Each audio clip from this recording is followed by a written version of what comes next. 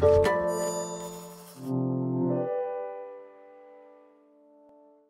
following podcast is part of a certified educational activity titled Improving Outcomes for Patients with Refractory Rheumatoid Arthritis, the Role of JAK Inhibitors. Access the entire activity and complete the post-test at www.peerview.com/MJP. Downloadable slides and practice aids are also available. Hello, this is Dr. William Rigby from the Geisel School of Medicine at Dartmouth in Lebanon, New Hampshire. Welcome to this educational activity focused on unmet needs in rheumatoid arthritis care and the impact of JAK inhibitors on patient outcomes. Joining me in this discussion is Dr. Greg Silverman from the NYU School of Medicine in New York City. Greg, it's great to have you here. Thank you, William. Glad to be here. So later today, we will also be joined by a patient of mine, Chris Donnelly, who will share his perspective on living with rheumatoid arthritis. Rheumatoid arthritis is a chronic systemic inflammatory disorder of unknown etiology that primarily involves synovial joints. I'm always struck by the synovial joint inflammation and its relationship to systemic inflammation, and those conduits or those interactions seem quite mysterious to me. What do you think, Greg? Well, there is something very special about synovial joints, and even more so, the distribution of the peripheral joints that are involved by rheumatoid arthritis. It's one of the most common questions. Why these joints and not those joints? DIPs are not involved, but PIPs and MCPs and wrists are so prominent. Other joints can be involved, but so variable. But it's all about the personality of this idiosyncratic disease. And what's recognized is that this disease can start or have footprints, immunologic footprints and autoantibodies that are present 5 to 10 years before they ever have any inclination or any hint of of joint pain, don't you think? Yeah, it seems quite interesting that it starts out very diffusely, antibodies in your bloodstream, and only at some later time, and we don't know what triggers it, does it settle into the joints and particular joints, leading to inflammation, joint destruction, and bony erosions. Yeah. You know, it's almost ubiquitous in the population. It's like somewhere between 1 in 100 and 1 in 300 people in the United States suffers from rheumatoid arthritis. And so that means that number of patients are carrying around inflammatory disease, which is causing joint pain, but is also causing problems elsewhere in the body, such as the cardiovascular system. It's something that we should never underestimate. That although the joints are involved and we need to address the signs and symptoms and help people become more functional and get their disease under control, a diagnosis of rheumatoid arthritis, part and parcel, is associated with decreased life expectancy of 10 years or more, most likely or most often due to the cardiovascular effects, but also there's an increased incidence of lymphomas. And so it's all a big package, and not a great package, but the implications go beyond the joints. Yeah. You know, I'm always struck by when I do the review of systems with patients with rheumatoid arthritis, how often they talk about having dry eyes and dry mouth, the so-called Sicca complex that associates with this disorder, which further underscores that this is a systemic disease that has multiple targets and affects our quality of life in multiple ways other than our joints. And of course, in fatigue, a major symptom, and all of these together affect the quality of life. People really have reduced functionality. I found in many patients, as you know, morning stiffness is very, very prominent. And in some patients, you can gauge how well they're doing with their therapy with how long that morning stiffness lasts. Sometimes people very severe, 3 or 4 hours. They take a shower, that doesn't really help. They can't even get out of the house. But if you're doing well, if therapy is helping, then it's just a few minutes. You know, I've found that the foot involvement with rheumatoid arthritis seems to be a real killer for some of my patients. When they get up and walk to the bathroom in the morning, they're dreading every step. They feel like they're walking on fire, and they just really hate to put pressure on their feet. And then, as you said, with time, and eventually they warm up and this pain eases off. Yeah, never to be underestimated. Often in the clinic, we don't have time for people to take their shoes off, but that may be what's limiting in people's mobility and quality of life. If you really can't get up and walk that block to get to the supermarket or whatever, things can be really dire. And on another note, It's very important to take good care of your feet. I live in New York. People pound away with every step on concrete. I don't think this is how we evolved, and I think we need to think about our patients' shoes as well. Yeah, that's actually, with practice and with experience, we pay more attention to these things, such as arch supports and other things. So let's talk a little bit more about what our rheumatoid arthritis patients start to experience when they develop the joint pain. What do you think is the biggest challenge for a rheumatoid arthritis patient that comes in to see his family practice doctor or his generalist or his PCP with joint pain? Well, often when people first present, their symptoms are they can't even get through the day, they can't even dress themselves. This phrase, this euphemism, activities of daily living, this is, can you do your buttons? I mean, I have problems with these buttons myself, or opening jars, or even combing your hair. All of these things can be very, very limiting. And there are many other ways that rheumatoid arthritis can affect your quality of life. Right. I find our family practice docs and our primary care doctors are really on the front line, seeing people every 15 minutes, trying to get everybody sorted out. And then finally, when they have a rheumatoid in their office, then having to negotiate the referrals pattern to get them in to be seen quickly. We have a 3-month backup here at Dartmouth, and I know that we're trying to figure out strategies to bring them in early. Is this something you see in New York as well? Absolutely. This is a very common problem, and there's always a trade-off between whether or not a referral is really for a disease that a rheumatologist is needed to care for, and you have to do a certain level of triage. But one way or another, over time, we better understand the pathogenesis of the disease, we have better therapy, and I think we're convinced that earlier intervention will result in better outcomes in the long term. You know, I think that's absolutely true. In my career, since I started practicing in 1985, the treatment of rheumatoid arthritis has changed so dramatically. I remember about a third of my patients were in walker or some other assistive devices, and it was on the second floor of a hospital, and I always thought about how hard it was for them to get up to see me. And now it's so uncommon to see this. If I see people with assistive devices in my practice, it's usually for some other reason unrelated to rheumatoid arthritis. So our therapies have really advanced tremendously. What is your general approach to new onset rheumatoid arthritis when you see somebody in the clinic? How do you approach them, and what do you tell them about what they should expect? Well, so let me just contrast that. I think we are completely contemporaries. And in the 80s, we were much more careful, and we often watched people with repeat visits for 2 or 3 months before we even started methotrexate. And that's because we were worried that we would make the wrong diagnosis. I think that the 2010 criteria, the ACR-EULAR criteria, really brought us more up to date. The earlier criteria involved things like rheumatoid nodules and erosions, and we know that that's really associated with disease of many years duration, where the damage has already been done. Now we want to make the diagnosis as soon as possible. The 2010 criteria, as you know, there is no duration of disease and symptoms that are required. You can theoretically diagnose somebody if they developed symptoms yesterday, they have the characteristic joint distribution, and again, it's primarily a clinical diagnosis supported by the number of joints, small joints, the right distribution.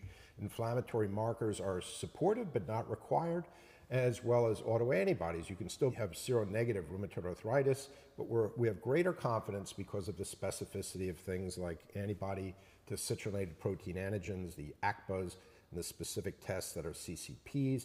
That really has such a higher specificity, few false positives, and rheumatoid factors. That classic test, although it can be positive in other conditions, is very supportive. You know, I tell people now that in the history of mankind, they could not get rheumatoid arthritis at a better time. And this is a good news, bad news story. Exactly. And so one of the things I really make the point of is that, as you were alluding to, is that the diagnosis now in seropositive disease can be made very quickly and very efficiently, which allows you to move on to the issues of treatment. And that allows you to introduce the concept of methotrexate, which many people have been afraid of. And then they often say, well, what's the likelihood of having a great response to methotrexate? And I say, the likelihood of a great response, meaning meaning a remission, that has no symptoms is probably about somewhere between 25 and 30% at 1 or 2 years. And then they say, what about the other 75 to 80%, Dr. Silverman? What do I do about that? Well, and we use, of course, the touchstone is methotrexate. If we don't have an adequate response, and I think implicit to this is the idea of treating to target, and that means really having some kind of measure of clinical disease activity, joint counts. There are a number of different indices that can be used, but it is a much better way of following how a patient is doing than just say, how do you feel today versus 6 weeks ago? Will escalate. And the point is that with increasing experience, we don't have to necessarily consider just going on to the TNF inhibitor as the first biologic. And of course, you can try other conventional DMARDs in a combination regimen. You can really evaluate, does the patient have joint erosions? How urgent do we really need to intercede? And put it in the context of patients' comorbidities and individualizing therapy. So I didn't want to just sound that it's a knee-jerk response. You think carefully, but in many cases it may be that you'll try a cytokine inhibitor like TNF alpha inhibitor of the different 5 that are available now in the market. Right. You know, it's 2018, and in 2018, a second drug in the class of the JAK inhibitors, the so-called JAK inhibitors, has been approved. And this follows on the use of the approval of tofacitinib, which is now an option instead of a TNF inhibitor in the ACR guidelines for patients that have had an inadequate response to methotrexate. These are quite remarkable drugs, don't you think? I think it's really a triumph of rational drug design, and the whole idea that we went from just beginning to understand inflammation, being able to measure different molecules that reflect inflammation, never really getting a handle on what's dominant, to having corticosteroids, methotrexate, and then targeting individual molecules.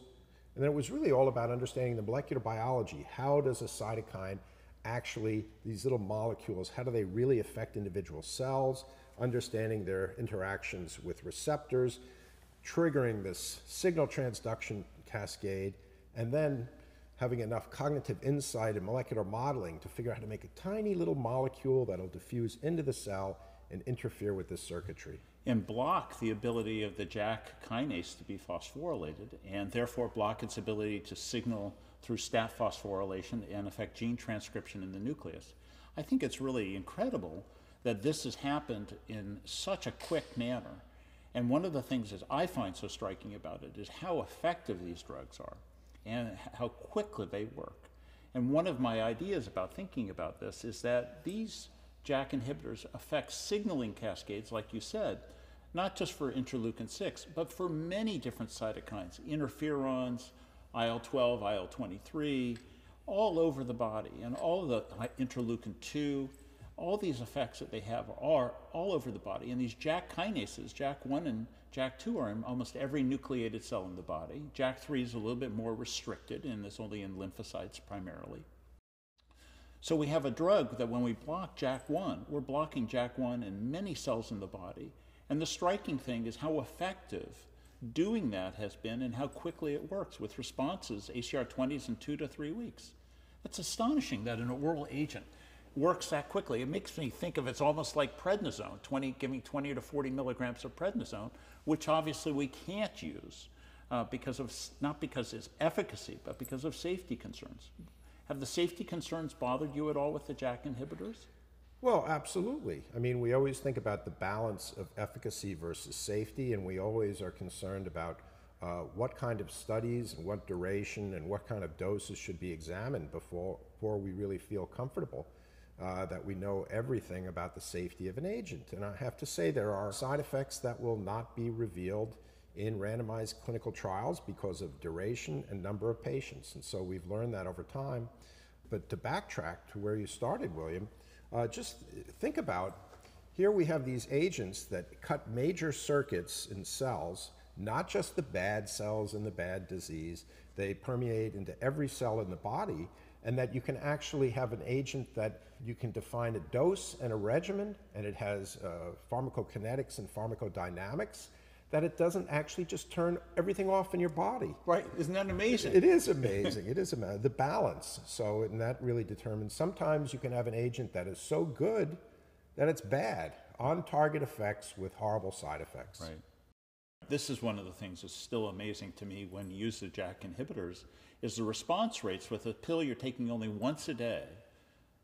And the response rate is, again, is you either say it's working at multiple levels all at once, or it's working a little bit at multiple levels, or it's really sealing off one particular bad pathway that's driving the rheumatoid arthritis. We really don't know which one of those is related to efficacy here. We certainly expect that safety will be a little bit more diverse in effects, like effects on natural killer cells or lymphocyte function or levels might be associated with certain infections. But the longest-term clinical data, long-term extension data, so far does not show any new signals, but we might have some eventually. I think that's possible, but on another level, these agents are designed to be anti-inflammatory and immunomodulatory. And in a way, if you didn't see some kind of effects on the immune system with regard to defense from infection or reactivation, you'd wonder, how could that be? Right. So life is a package.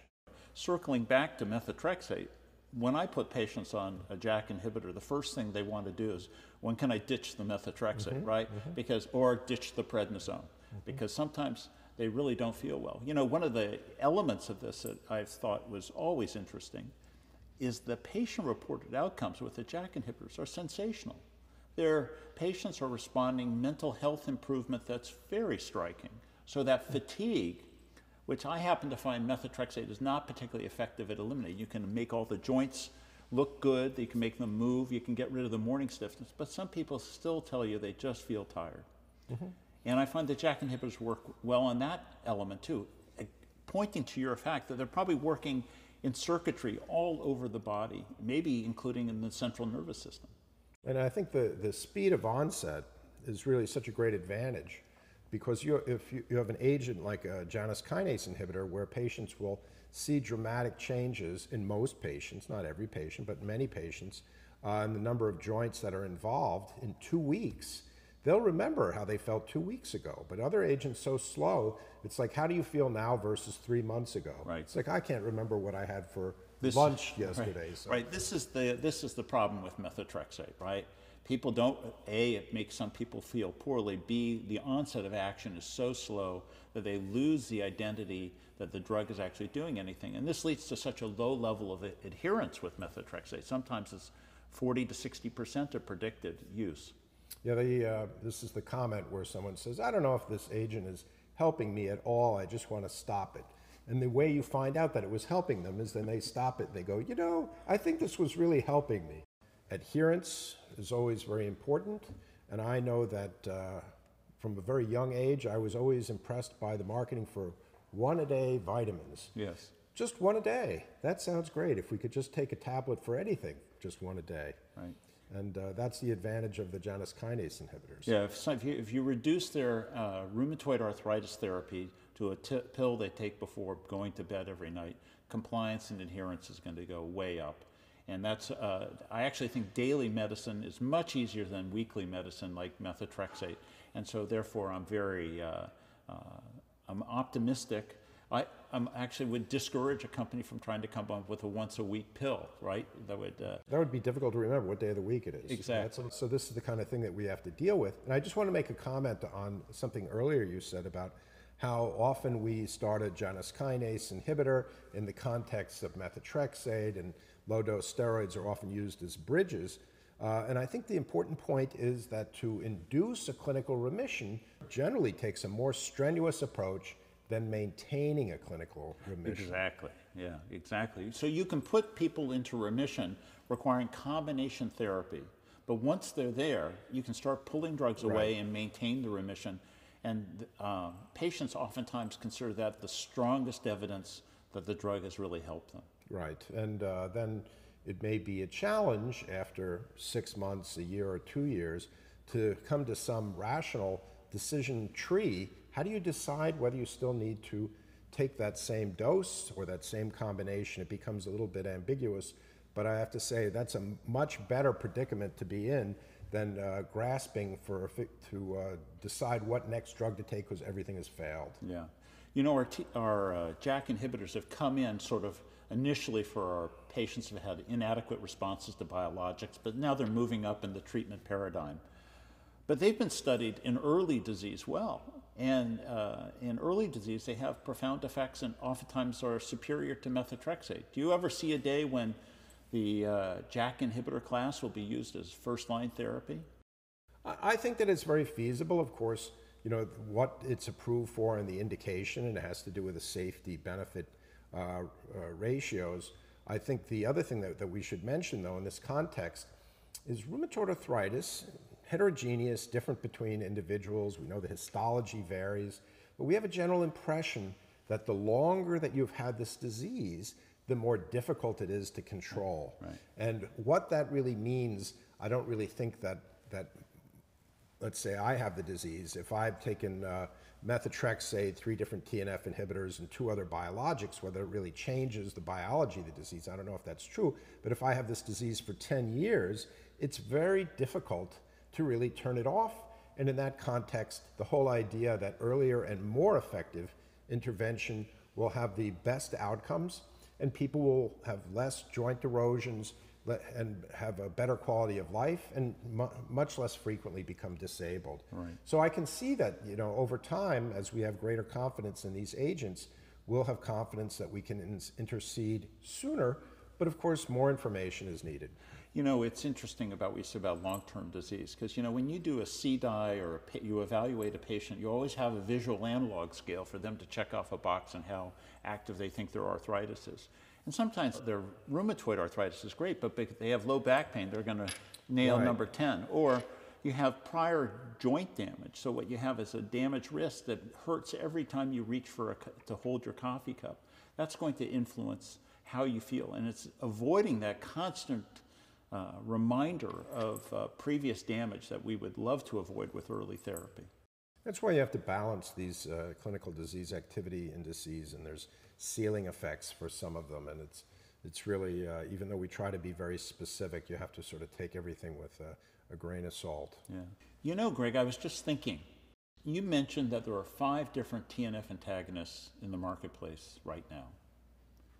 Currently, there are 2 approved JAK inhibitors, tofacitinib and baricitinib, and they're approved worldwide. There are 3 more that are in development, and some of them are more selective, or allegedly more selective than tofacitinib and baricitinib. So where do you see us making choices and decisions if we're confronted by 5 different JAK inhibitors 5 years from now? Well, I wish I knew what I'll know in 5 years, so I can tell you that. As we've had many discussions, I think the differences in the different companies in developing their agents, some have gone for JAK1 selective agents or JAK2, and those that have gone for agents that are less JAK selective. And we really had anticipated that there would be great differences in efficacy, but it doesn't look like that based on the trial data that we have now. So then the concept was, well, each of these JAKs, each of these isoforms are preferentially utilized in different of the parallel signaling pathways. So perhaps those that are more selective will have signatures that have to do with specific toxicities. And that seems so logical, but that doesn't seem to be being borne out. Although there may be some evidence that certain agents affect blood levels of certain cell types, it's not clear that they have implications with regard to immunosuppression and susceptibility to infection. So we'll have to see. We need more information. And I think that really speaks to something else that I've learned over time, which is you can learn quite a bit from a properly designed trial, great insight, and you can get primary endpoints that will tell you whether something's going to be efficacious. But sometimes it takes a lot more, many more years of drug exposure in patients for you to know what the side effects are. And sometimes it's only with post-marketing experience that you really see certain signatures that you're not going to see in just a couple of hundred patients. You know, we're talking about rheumatoid arthritis, but these agents are also going to be applied in any inflammatory disease or any immune-mediated disease. And in this regard, It's going to be very interesting to see whether the selectivity also may offer an effect in a different system, that a different system of disease or model of disease that it would not offer in rheumatoid arthritis. Because as we alluded to, rheumatoid arthritis has so many components. It's got systemic inflammation, it's got synovial inflammation. Some people have lung involvement, some people have salivary gland involvement. So it may be that there are specific effects that will emerge that we can't really see right now.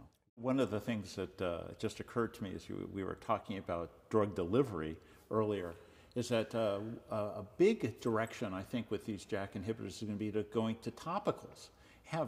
Remarkable effects have been shown in baldness and in eczema, and I think there's a JAK inhibitor that's sold for the treatment of dermatitis in dogs. And alopecia, autoimmune alopecia. Yeah, so I think these drugs are not just going to be in the strictly immune domain. There are going to be other areas where they're going to have incredible involvement. Yeah, the trial design that has evolved for rheumatoid arthritis and the evaluation of drugs is an opportunity for the development of new agents. We have a better idea of gathering homogeneous patients, dividing them into groups. We have an idea of safety, side effect, and we can look at an agent and figure out how efficacious it's going to be in RA, and that will teach us about what properties and what the relative safety is for other diseases. It's kind of a portal.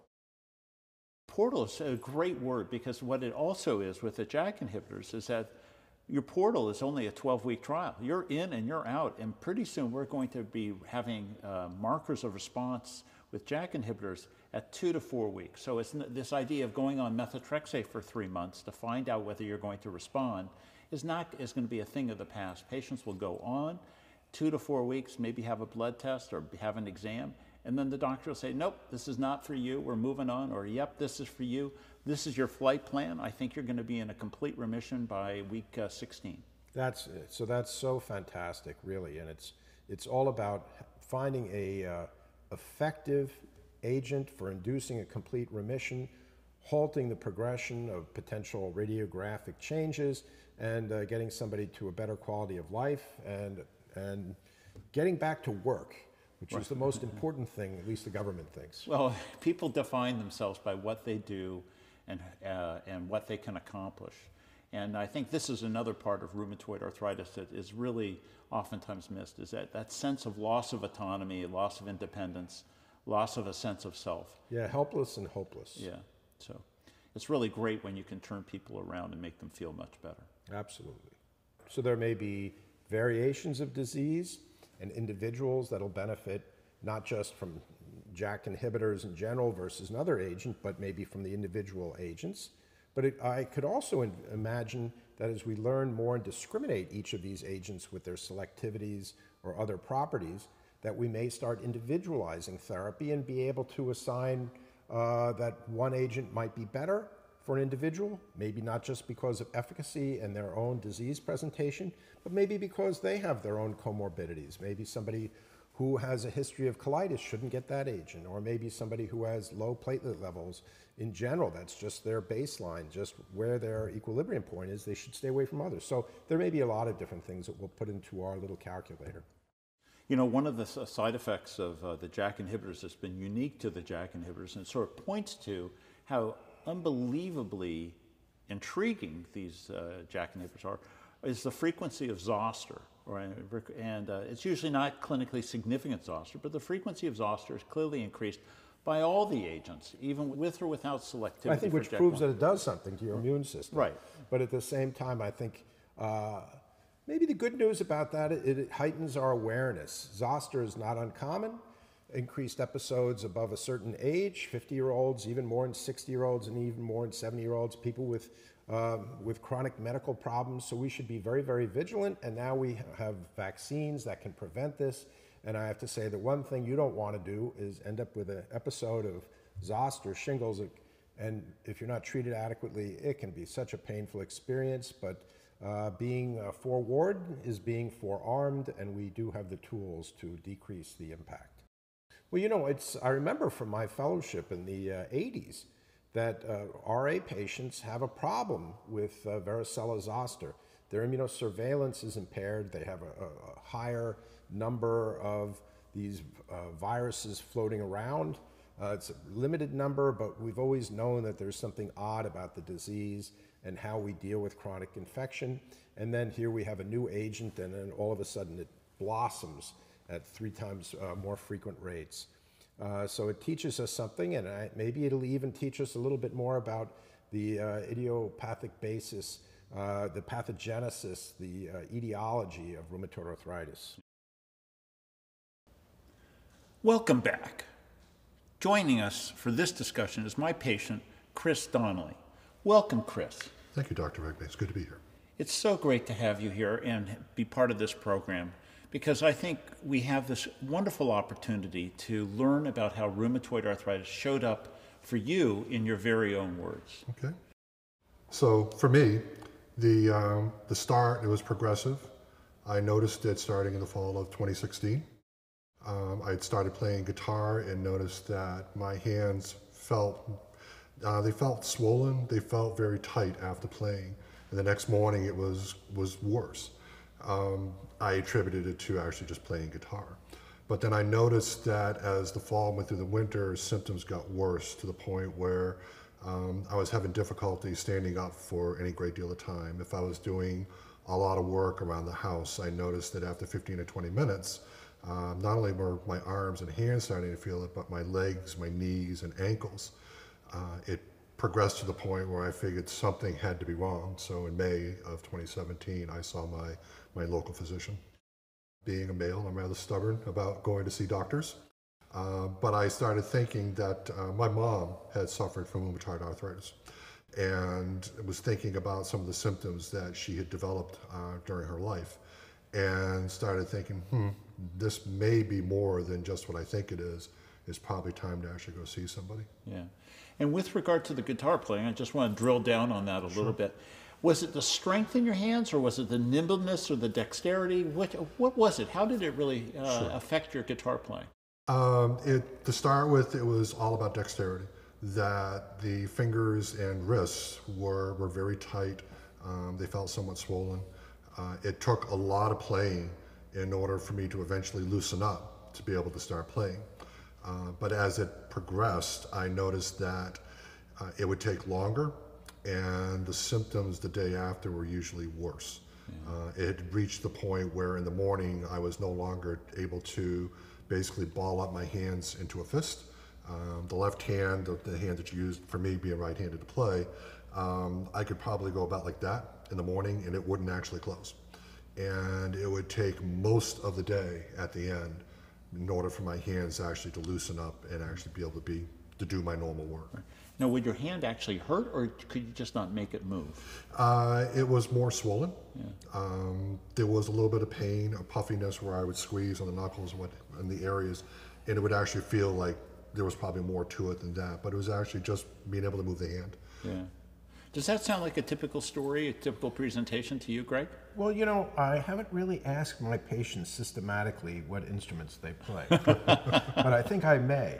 But Chris, I was thinking though, you started to say something, and I wondered whether you were aware that certain particular joints were involved, because you were talking about it generally. Yeah. But so, which joints bothered you the most? So for me, it was the middle fingers, and particularly the large joints. Yeah, these are our PIPs that we call them, but we have to have a name for everything. There you go. So those were the worst. And primarily it felt localized. That's why I wasn't quick to go to a doctor, because it felt somewhat localized when it started. So these fingers, I've got a finger on this side here that is never straightened out properly, meaning when I put my hand down, it never really straightens. That started really giving me a lot of trouble. And then it just basically progressed into my wrists, which really got me concerned, because the wrists became extremely tender, and the amount of movement I had went down significantly. Right. You were saying it was worse in the morning. Worse in the morning. When I got up in the morning, it was torturous. But as I said, as the day went on, the more I used my hands, the more it actually started to loosen up. Yeah. So I think for a long time I kidded myself that, well, this was natural, I'm just getting older, and you know, that's part of it, until it reached the point where it just wasn't natural. And later your feet started to bother you as well. My feet, my knees, and my ankles. I was spending time at the time cleaning out my parents' house, preparing it to sell. And so we were spending a good deal of time just doing that natural work. It was getting to the point where 15 minutes up and moving around became agonizing. And I'd have to sit and take a break, which again was unusual because I like to hike. Right. And at that time, it had pretty much stopped me from doing any outdoor activity. Mowing lawns became extremely difficult using a push mower. So. Did you try to take any over-the-counter medications to help you with your symptoms? The only thing I was taking was ibuprofen. I would take Tylenol, that was it. And did they help? Early on, it felt like it did. But after a fashion, it didn't do anything. How many tablets, I'm just curious about ibuprofen, might you take in a day when you were trying to help it yourself? Probably, again, I'm a stubborn individual, so probably 2 to 4. Yeah. When it was first introduced, ibuprofen was a prescription medication. And our experience is often that it can be very effective to help symptoms. It doesn't change the nature of the disease, but you have to take enough of it on a regular basis. And it's often the case that people have the right idea, they may take the right medication. Ibuprofen can be very efficacious, just you need to take it regularly and you need to take a high enough dose. But of course, as you learned, you need a rheumatologist. You need something to get at the root of the problem. Correct. So I'm curious. You finally go see the doctor. You find your stubbornness is finally overwhelmed, and you go see the doctor. And what does the doctor say? So I explained to him the symptoms, and being somewhat of an individual who likes to know what's going on, I did a lot of research before I went to the doctor, and I thought, okay, this looks like a symptom of rheumatoid arthritis, what I was going through. So I explained to my doctor, I said, you know, my mom had rheumatoid. This really feels like, from what I've seen online, that it's probably the same thing. His first answer to me was, well, males don't typically get rheumatoid arthritis, so it's most likely not rheumatoid arthritis. However, we'll do blood tests and we'll see what comes back. And lo and behold, the blood test came back and it was positive for rheumatoid arthritis. You know, this is something Greg alluded to, is that the referrals for rheumatoid arthritis have really been advanced by the uptake of ACPA testing for rheumatoid arthritis. It's made it much easier, and it oftentimes drives really quite prompt referrals. How long did you have to wait to get in to see a rheumatologist? I believe it was a month after the initial diagnosis. It took about a week for all of the tests to come back, and there was enough markers at that point that the referral was made. And let me just interject, though. It's not uncommon for patients say that they went to the doctor and had a rheumatoid arthritis test. But as we know, it's a clinical diagnosis, and the test can be supportive. But just as an aside, we wish we had a test where you could just get a finger stick. There's your diagnosis. Okay, you go to the bin, you go to the window, whatever, where the therapy pops out, and you'll be good by the time you're out of the building. But it's not so simple. The physician commented that there were also symptoms similar to Lyme disease. So part of the testing was for Lyme as well, and that came back negative, obviously. So Right. So you go to see a rheumatologist. You saw one of my colleagues, I believe, first, and then what happened? So again, it was a general examination to, again, check dexterity, movement. At that point, the individual commented that it looked like it was probably rheumatoid. Based on that diagnosis, several therapies were offered. A methotrexate option was presented, which was what my mom was on at the time. And then the suggestion was also made about a possible clinical trial. Right. And so I did some research off of the information that was provided to me, and I opted for the clinical trial. Right. So Chris is in a clinical trial for which uses a JAK inhibitor as well as methotrexate, or either or in various combinations. And what was your response to you've been in that trial for how long now? I've been in the trial for 14 months. Right. And how fast did you get better when you started taking the medications? Obviously, it's progressive in that you don't notice it from day to day. For me, the light went on probably about 6 weeks later. I went from not being able to be on my feet for any length of time, for the most part, to doing a 6-mile hike in the White Mountains. And at the end of the hike, I actually felt better than my fiance did coming out of the woods. And she has no physical issues. So you, of course, you pointed that out to her. Absolutely. And how do you feel now? I feel like my old self. I feel no symptoms. I do not feel like I did prior to the diagnosis. I feel like I have not had any issues at all. I've had no movement issues. I don't feel any pain, no swelling. The visits that I make to the doctor's office, all of the various tests on joints come back with no pain, no tenderness. Right. So yeah, I feel fantastic. Is there anything you wish could have been done differently in taking care of this problem, or do you feel like the healthcare system worked out well for you this time? I don't, other than my own personal stubbornness, I don't think there was anything that I would change from the point of the meeting my physician and going through the work with him to start with, and then getting into the clinic and working with them. Their results for me have been it's been more positive than I thought they would actually turn out.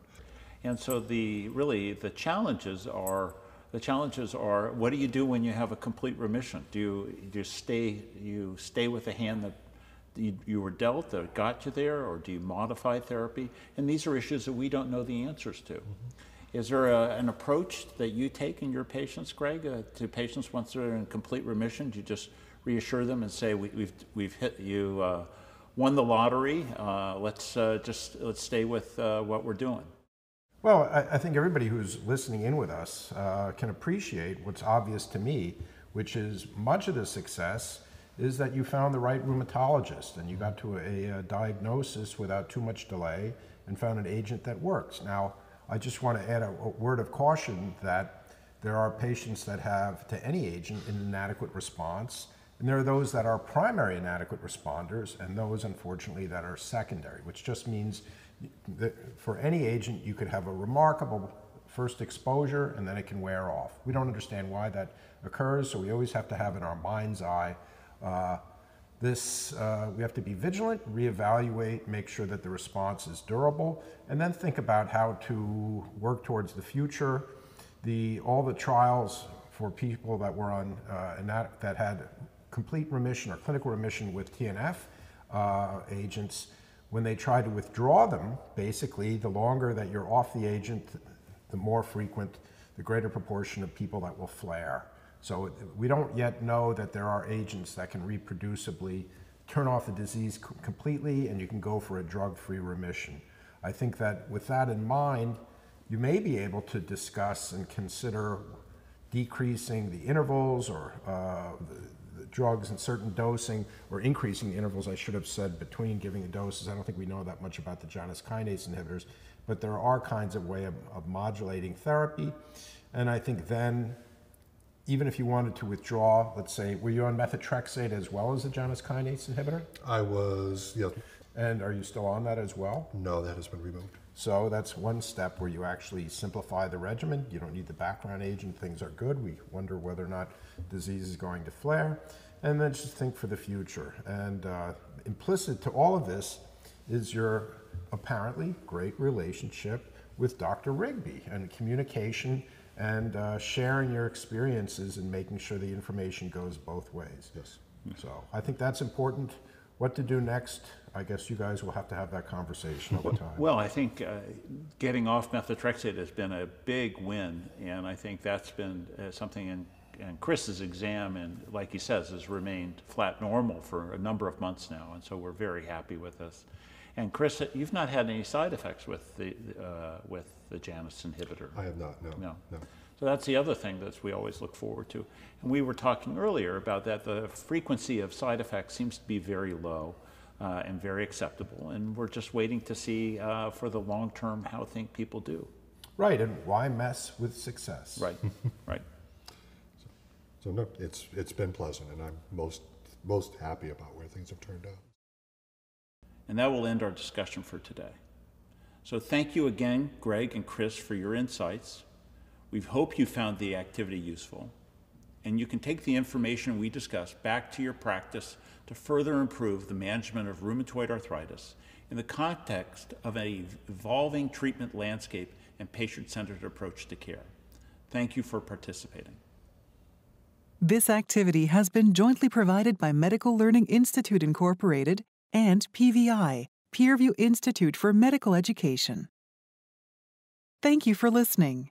Download materials and complete the post-test for instant credit at www.peerview.com/MJP. This activity is supported by an educational grant from Lilly.